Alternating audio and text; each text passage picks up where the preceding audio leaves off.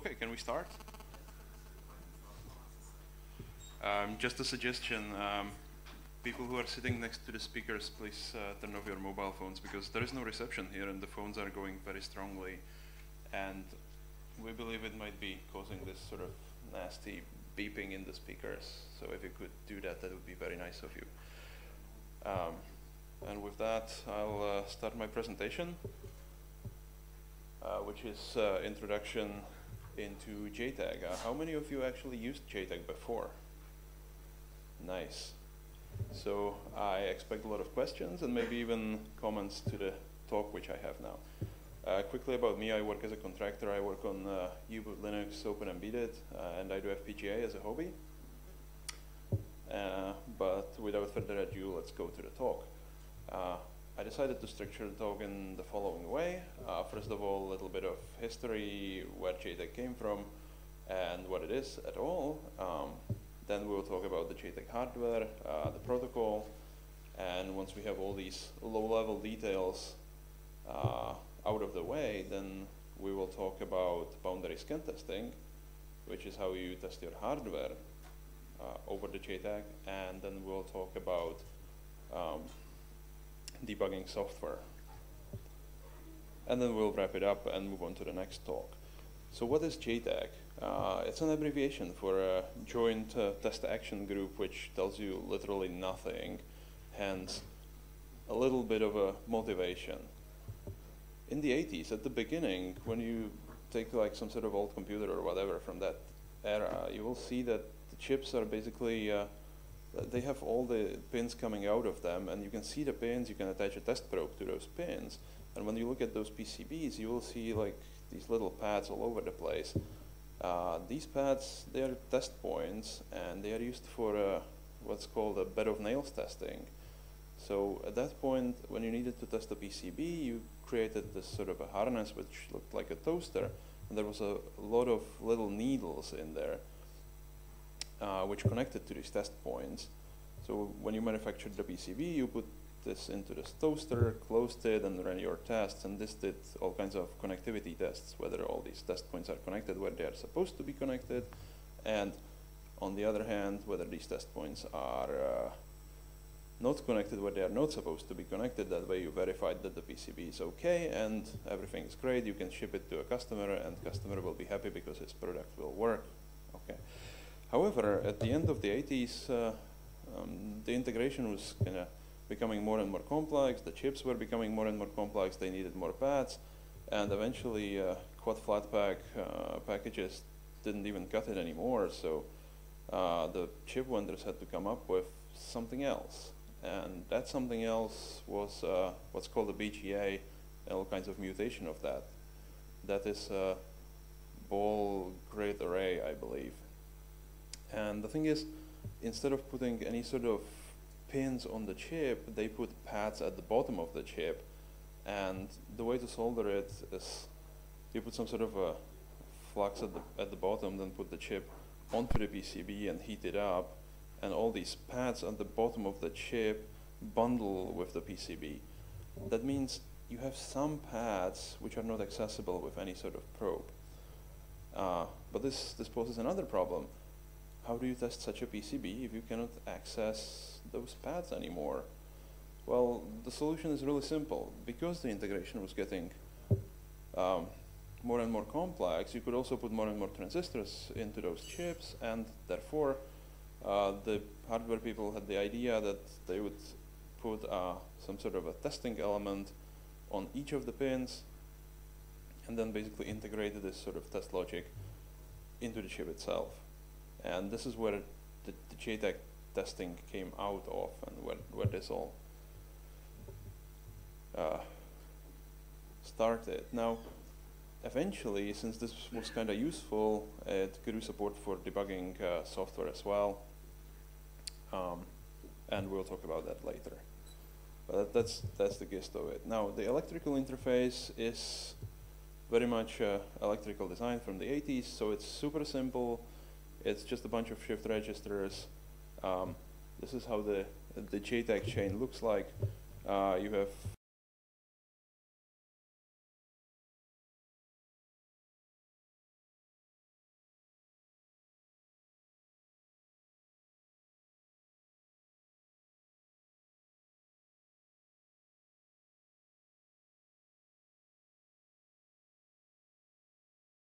couple of optional signals, which is test logic reset, the T reset, and then S reset, which is a system reset that actually resets the entire system connected to the JTAG test.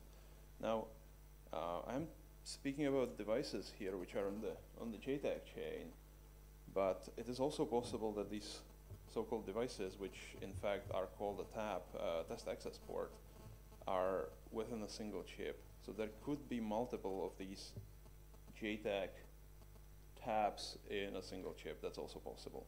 Or you can have multiple chips linked into this sort of daisy chain. That's also okay.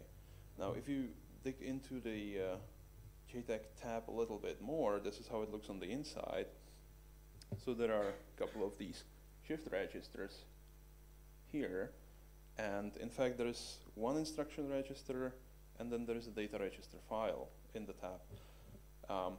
And then there is a JTAG tab controller which contains the actual state machine. Now the tab controller is controlled through two signals. That's the test mode select, which allows you to navigate the state machine, and the test clock, which by pulsing that you move around the state machine depending on what's the value of the TMS.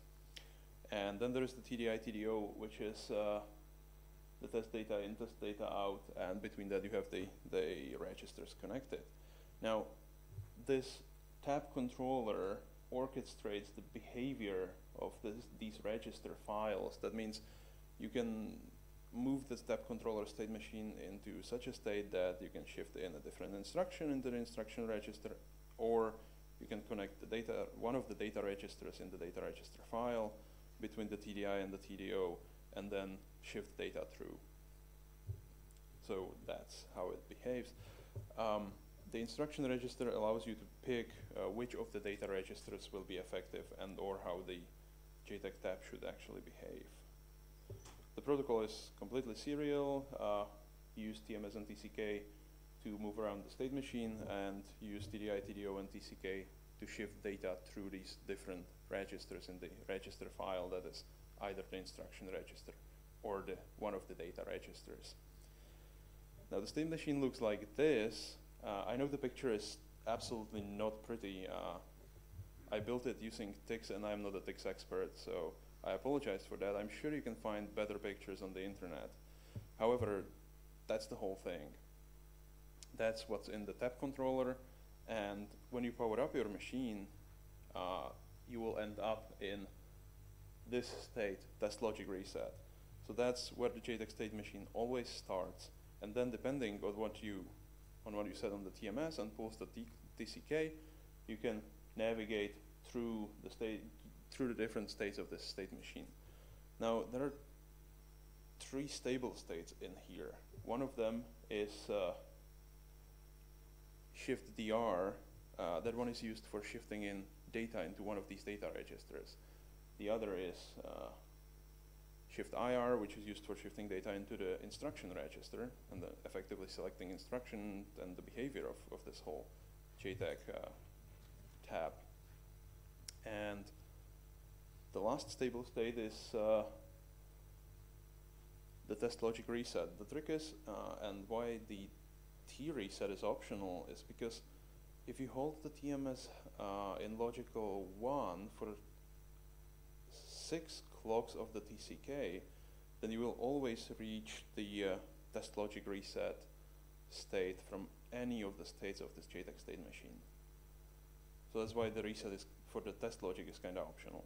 You can just hold the TMS high and then just clock through the state machine, and you will get to the beginning. All right. Now, speaking of instructions, what can you put into the instruction register? Well, this stuff is not really standardized per se. However, each and every single chip vendor releases what's called a BSDL file. Boundary scan definition language, I believe, is what it is. And that BSDL file describes all the instructions which that specific JTAG tab in that chip supports.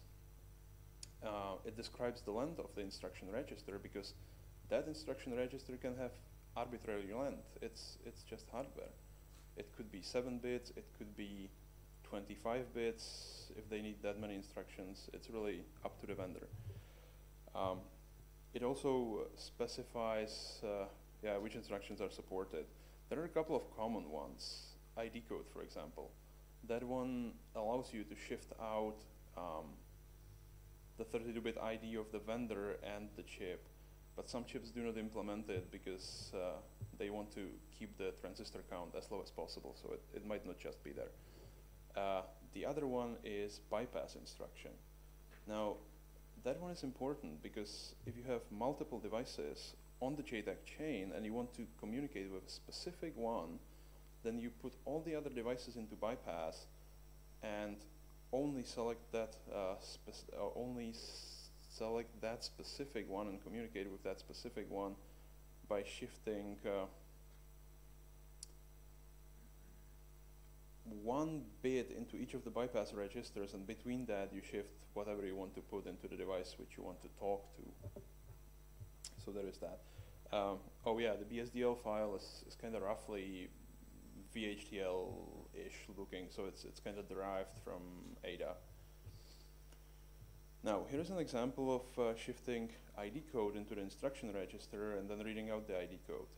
However, it's probably better if I show this to you on the JTAG state machine.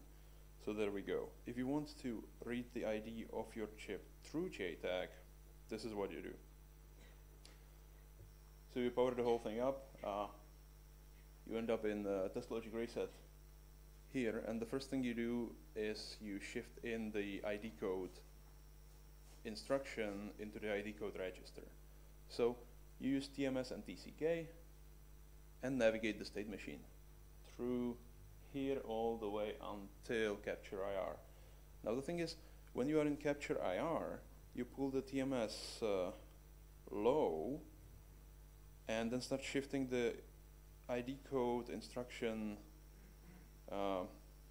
value through the TDI. And at that point, the state machine will drop into the shift IR stable state and the data will be loaded into the instruction register. Right. Once you're done with that, you pull TMS high and then go through exit 1 IR and update IR states back into run test idle, which is there. And that way you latched in the ID code instruction into the instruction register. Now, once you are done with this, you go through the same process for reading the data out. That means you go into the capture DR state. That would be here, okay? And you start shifting in, for example, zeros, because you do not care what you shift in into the data register. The ID code data register just ignores whatever is coming in. You just need to push the data out of that register. And that's why you get into the capture DR, then you pull the TMS low, you get into the shift IR and start capturing the TDO data. And once you do it 32 times, then you get the ID code on the TDO. That's the complete one. And that's your ID on the TDO. But to clean stuff up, you continue from the shift IR through the exit IR, update DR, and back into the run test idle. So that's how you get the ID code out of it.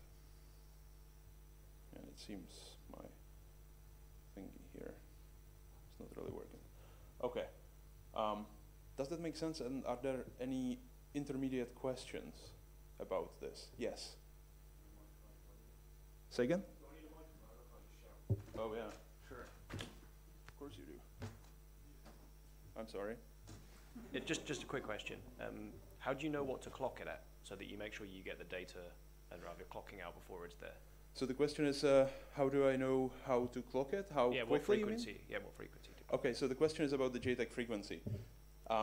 This again depends on your PCB design, on the hardware design, on the chip design. There are a great many factors which influence that, and you basically take the lowest possible value of all these. The hardware people will tell you what the frequency, what the maximum frequency is. Now, there are tricks like return T-clock, which is another special signal on some chips, which allow you to synchronize the signals, especially the TDO data signal coming out of the chip. However, this is not present on all the other, on all the chips in general. It could be, it may not be. The safe bet is roughly around a couple of megahertz. With contemporary chips, you can go up to 20, some of them go up to 200. It really depends on the design. Okay, thanks. Yeah, sure. Okay, so let's move on to boundary scan testing, which is literally the primary design option behind JTAG. The hardware people needed to test hardware, right? So they kind of designed the JTAG in a way that allows them to do that. And the design is like super simple. The idea was to put some sort of small boundary scan testing cell between the chip itself and the physical pins of the chip. And they connected these cells into a very, very long shift register, like hundreds, maybe thousands of bits. And this is called the boundary scan testing register. You can use specific JTAG instructions, which then allow you to operate on this register. And each of these cells allow you to control behavior of the pin. So you can kind of disconnect the pin from the chip itself, and then either drive the pin to a specific logical level, maybe even voltage level, depending on how complex that cell actually is, and or you can sample the value of the pin. Here is an example boundary scan testing cell, which you can see in some SoCs or FPGAs. That really depends. And how does that work? Well, on this left side here is what is actually coming out of the silicon of the chip. And you see there is an input signal. Now that's for sampling the value of the physical pin. So when boundary scan testing is disabled, the input goes through this particular MUX directly and to the SoC input. Same applies for the output.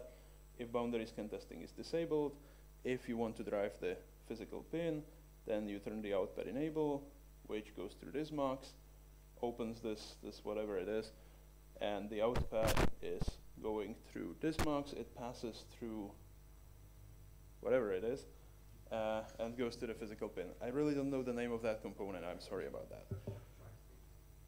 Tri-state buffer, yes, thank you. Right. However, if you enable the boundary scan testing, then you can shift in the boundary scan testing register from the TDI. It goes through these flip-flops here into the TDO, so it kind of passes through this boundary scan testing cell, and each of these boundary scan testing cells has like a small entry on this boundary scan testing register, and then the data are stored in these flip-flops. However, they do not take effect just yet. You just shifted the data in, they are in those flip-flops, but nothing changed just yet. Now, if you execute an explicit update, then the data from these flip-flops are moved into these three flip-flops, and they actually control what's coming out into these buffers, right? So when you then enable the boundary scan testing, these MUXes change, and the output from these flip-flops is then driven either on these pin, or if you want to use the boundary scan testing for sampling the pin value, then you can do that even without disabling the, even without enabling the boundary scan testing, because it's sampled into this flip-flop, and then when you shift data through, then they come out of the TDO, the sampled input data. But this is quite complex, and if you want to look into this into a bit more detail, I suggest you study this schematic a little bit more.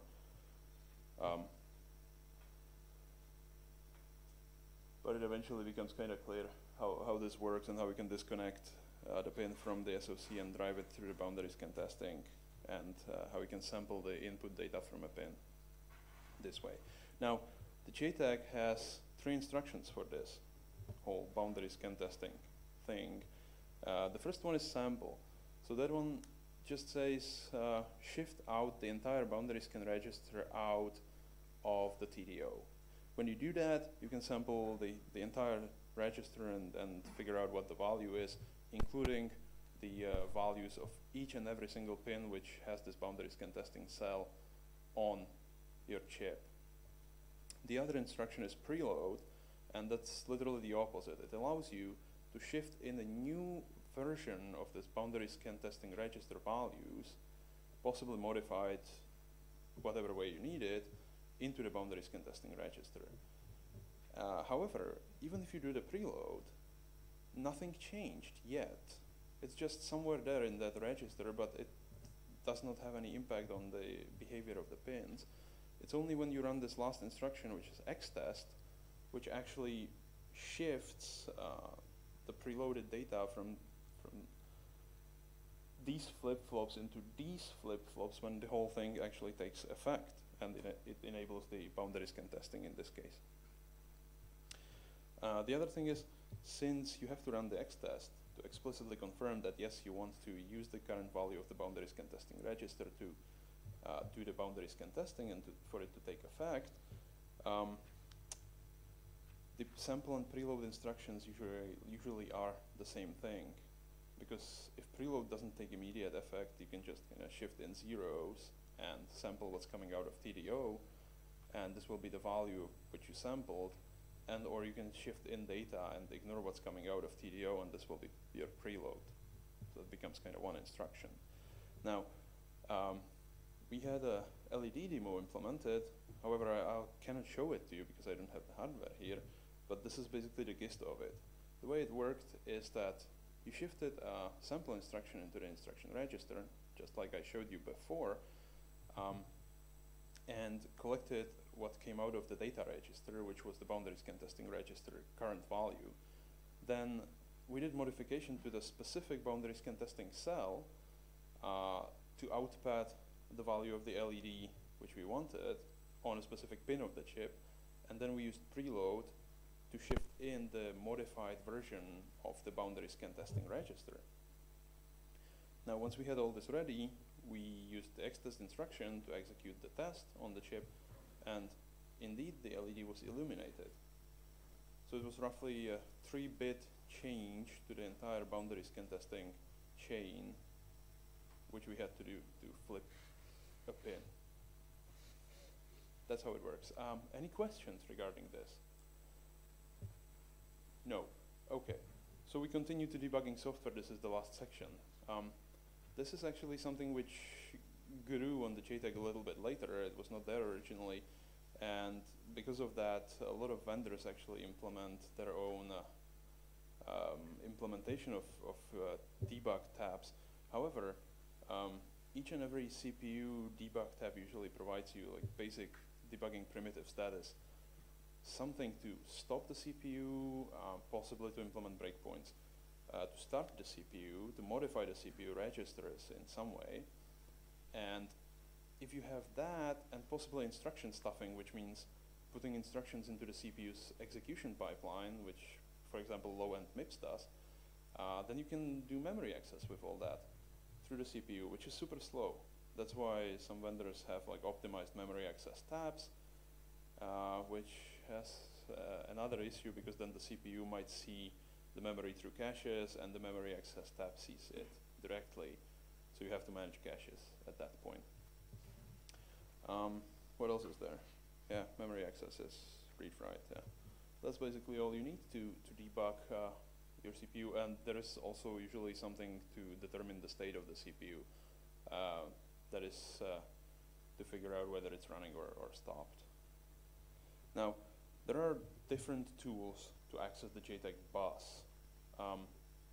The cheapest one are like FT223, scratch that, FT232R, which are like super cheap, and I wouldn't recommend them unless you are really on budget, because with these devices you end up sending one USB transfer per each toggle of the bits on that FT232R, which is not super efficient. The JTAG is just painfully slow.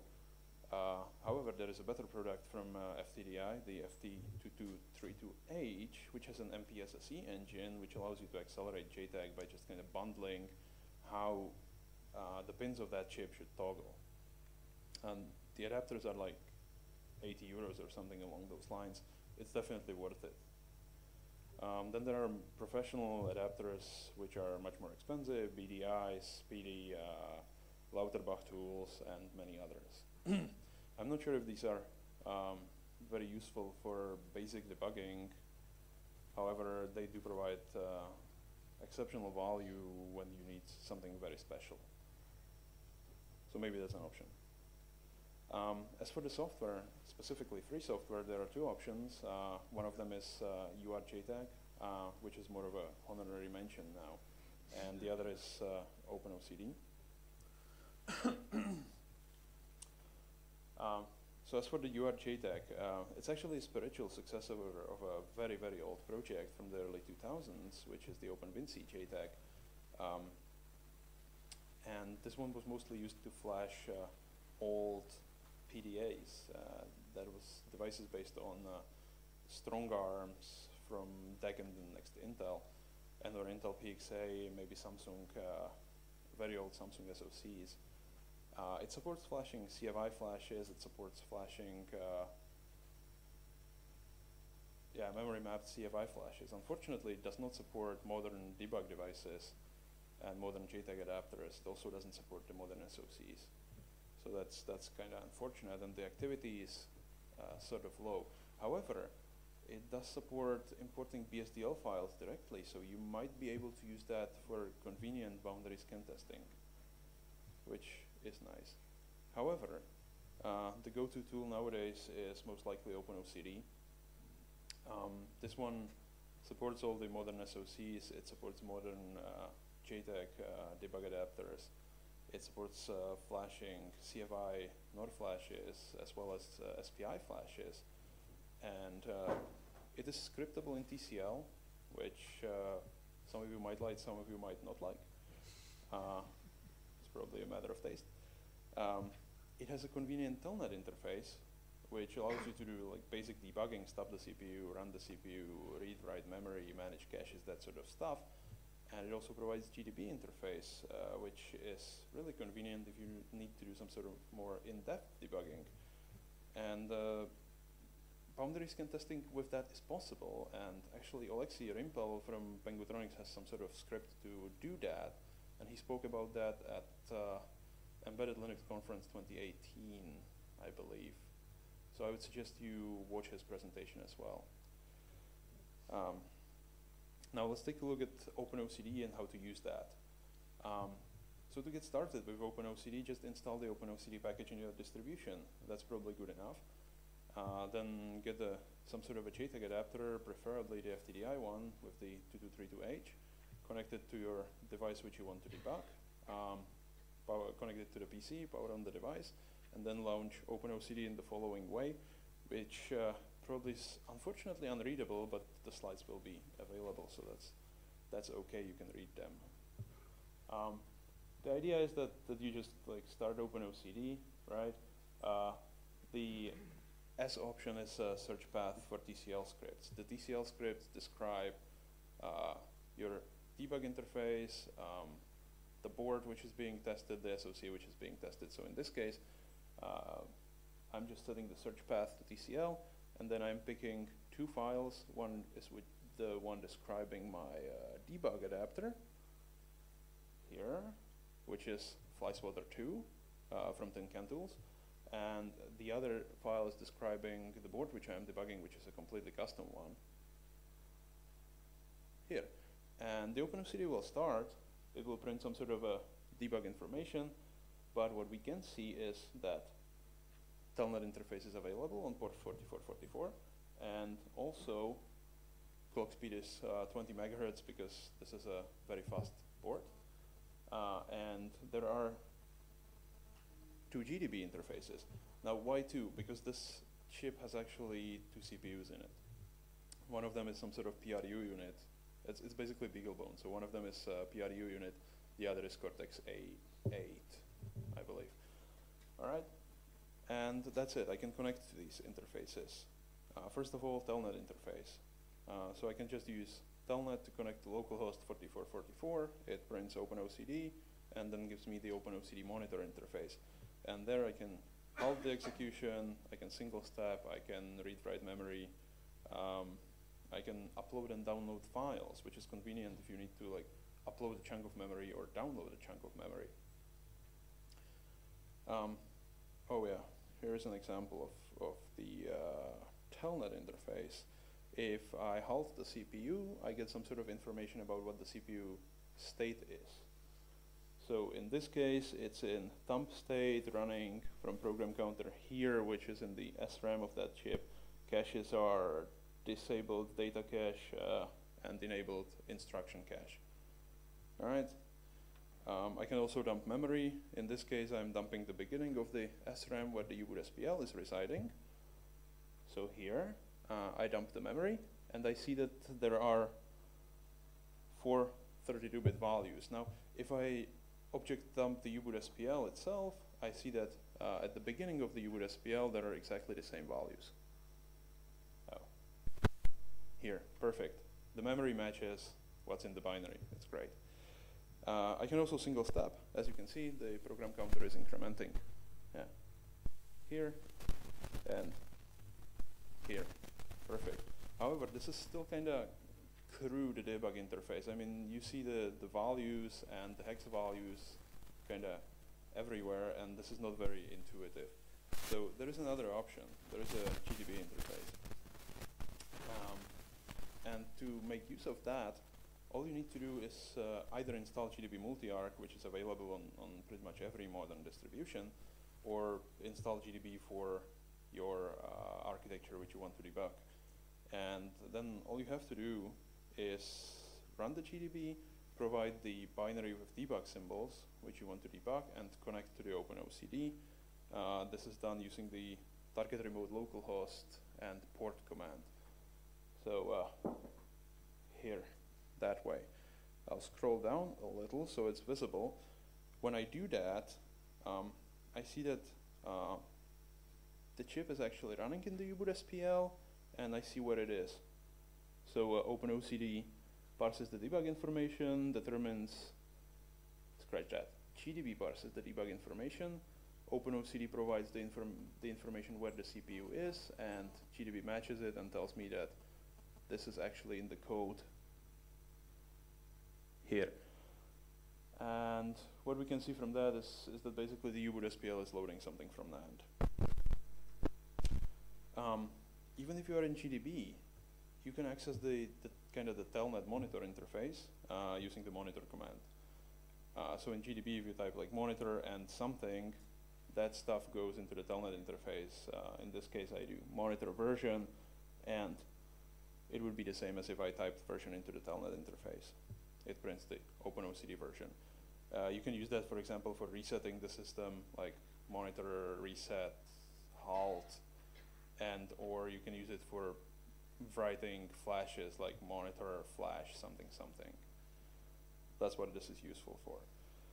Now, final thing I want to show you is how to debug U-boot using OpenOCD and GDB, because this is something people were asking about, and the documentation exists, but it's apparently not very easy to find. Well, the thing with U-boot is that when it is running, somewhere in the middle of the boot sequence of it, it relocates the U-boot binary at the end of the RAM. The problem with that is it confuses GDB, because suddenly the symbols, which were at some fixed location in the RAM, are moved. And the trick is to determine the relocation address and then use add symbol file GDB command to specify that the symbols actually moved. Now, to determine the relocation address of U-boot, which is calculated at runtime, you have two options. Either you just let the U-boot start and then use the bdinfo command and read out the relocator noted down, so like this, or you use the GDB itself and use architecture-specific trick to extract that relocation address out of the U-boot structures. Now the trick is that U-boot holds some sort of CPU register which points to a structure called the global data. And these global data contain the relocation address. On ARM, this is on ARM32, that is register R9. So you just cast that register R9 to the global data structure pointer and read out the relocation address using GDB, which would be this here. And GDB tells you the relocation address is this value here, which is surprisingly same as this one. Because literally when you run the BD info, it prints exactly GD2 relocator. And then you use the add symbol file. So here's an example of using the add symbol file. I'm adding symbol file for U-boot, which has been relocated to this address, which I extracted. What happened? Oh, strange. Which I extracted from either here or here. And then GDB asks whether this is okay to add such a symbol file. You confirm that yes. And when you do that, you can use GDB again as usual. For example, if I run backtrace here, I can determine that the U-boot is now executing relocated to that specific address here in console test C, so U-boot is basically waiting for user input in the shell. That's it. Now, to wrap it up somehow, what should I say? JTAG is super useful. Use it for debugging. It's really convenient. It's a helpful tool. However, the debugging software, especially the free software, could still be a little rough around the edges. Those tools definitely could use some sort of patches and some sort of input from the community to improve them. That's all. Thank you very much.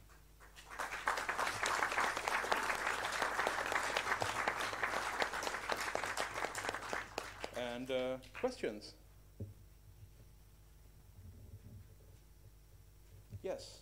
There's a break. Thank you. Sweet. Hi. How does OpenOCD learn about the length of each instruction register of each tab? Right. So OpenOCD doesn't know. You have to explicitly describe that to OpenOCD based on what's in the BSDL file for that specific chip. So I have to write a TCL script too? It is described in those TCL scripts, yes. That's right. Any more questions?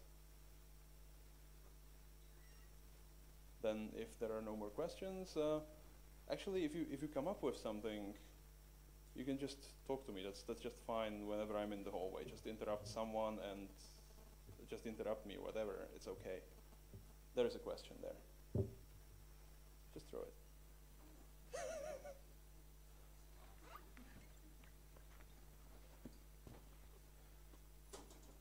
Yeah. Hi, Marek. So just a couple of simple questions. Sorry, maybe I missed it. You use monhalt command. Why not to use the standard GDB commands to stop? Say again? Like you use monhalt command in GDB console. Right. Why not to use like SI or? I believe the halt command would work as well. Yeah, but what's the point of selection this monhalt for you? So because I commonly use it, write the regular GDB commands when I debug the session over the OpenOCD. So it was a bit surprising for me. I have never seen that. Well, this is kind of embarrassing, but I just copied it from one of the debug sessions, so I just kind of typed it in and didn't really think about it. Okay. I don't have an answer for you, and yes, GDB halt would probably work as well. Yeah, and one more question. Can you briefly describe this current state, or your opinion about the current state of the OpenOCD support of SMP cores and how to debug the multiple execution? Okay, so the question is about debugging SMP cores. Yes, in GDB session for multiple cores at the same time, yeah. Well, OpenOCD will export you for each core a GDB interface, so you can connect to each core separately. I'm not sure whether you can do cross-debugging. I never tried that. However, at least modern ARM cores have all kinds of special facility for this cross-triggering and all that sort of stuff. And I never tried that. But I would not be surprised if that was actually supported. You would have to take a look into the OpenOCD.